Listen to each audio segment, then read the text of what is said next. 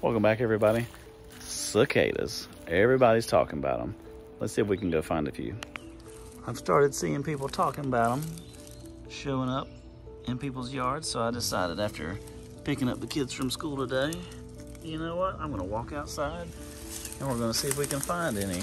And you know what? We are finding quite a few. Got another one here.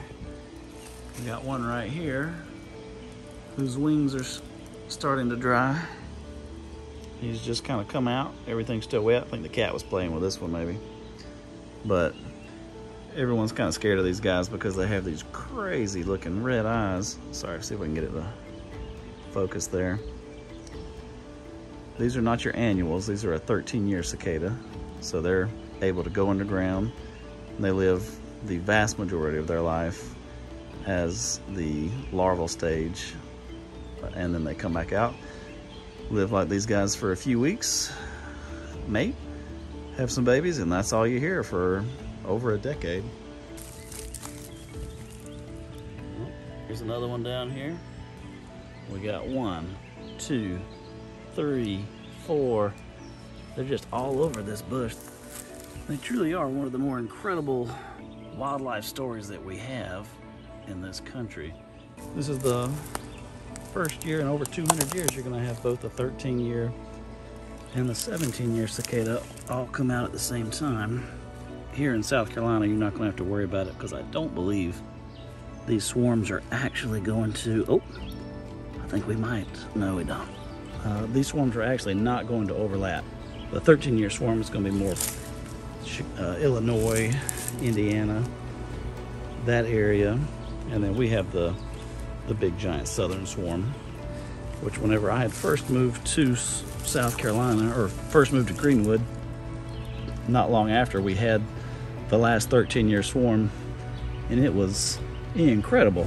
I went to work one day and I didn't hear them, and then I came out that evening and they were absolutely everywhere.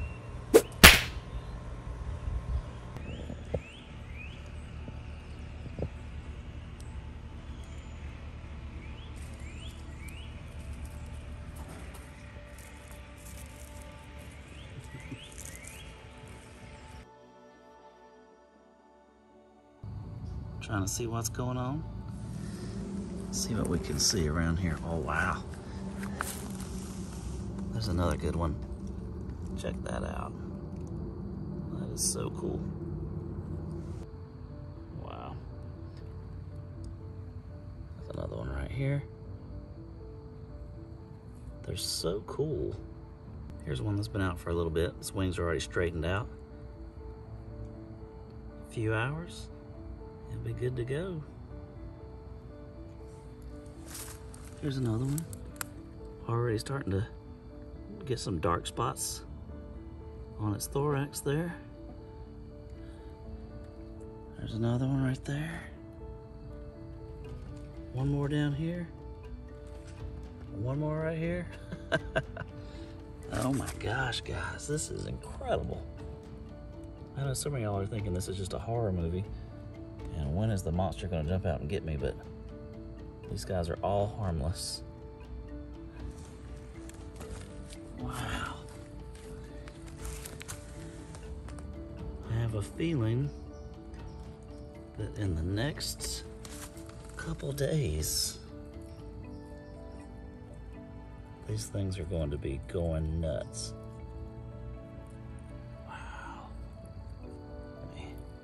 Zoom out here so you can see a little better. There's one, there's one, there's one. There's like a dozen more. Look, here we go. We've got some actually emerging from the ground. I don't know if you can hear it, but like just listening to the leaves, they are everywhere. There's some right there, some right there, all up on these leaves.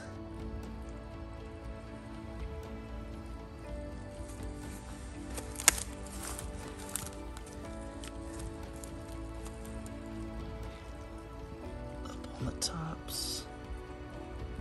Yeah, today is, I can't remember what today is. Today's Thursday. I'm really bad with keeping track of the date, but yeah, I think this weekend, oh, just felt one crawl on my toe. Ah, this is incredible. There's one there, some there, there. Let's walk over here. I hear them everywhere. Look, there's a couple there coming out. There's a couple down here that have already hatched that have been knocked off. There's a new one. There you go, bud. Look at them all fighting over this little piece of grass, this little plant. Oh my gracious. Look at this. They've just crawled out and are all over. Down there, there's 4 more. Boom, boom, boom.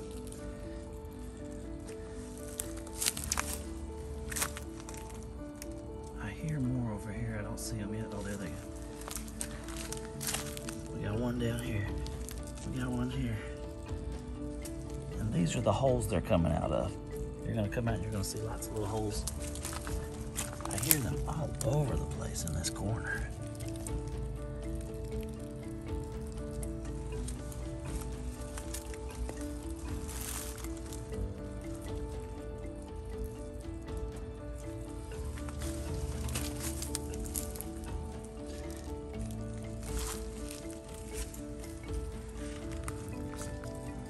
There's one that's just about ready to go.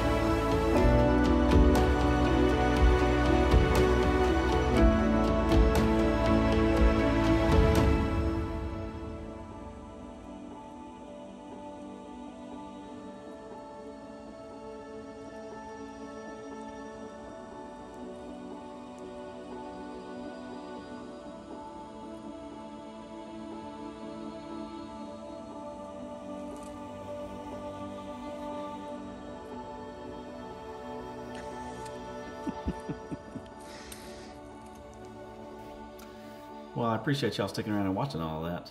Just a few points here at the end.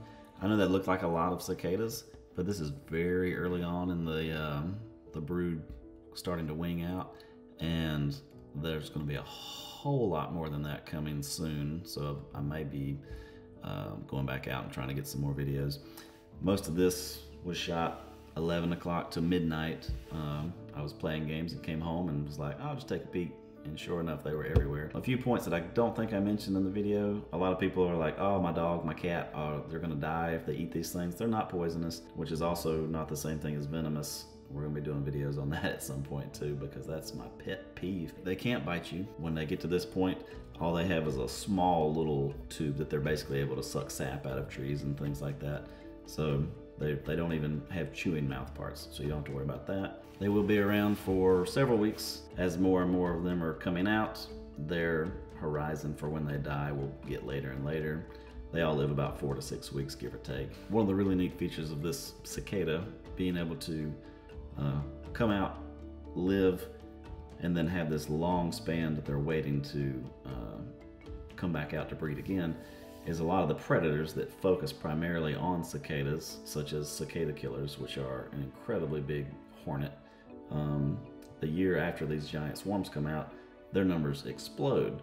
So they don't really have to worry about that extra pressure from predators the following year. They get to wait And then the annuals and periodical cicadas that come out every 1 or 2 years, they have to take that hit, but they don't. So they're able to kind of avoid that extra pressure.